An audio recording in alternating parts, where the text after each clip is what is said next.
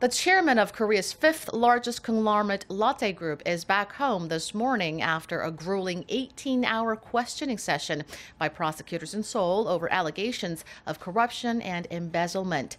Shin Dong-bin was grilled over accusations he orchestrated a series of shady deals between the group's affiliates in the process of mergers and acquisitions and selling the assets of certain affiliates to others at below market prices.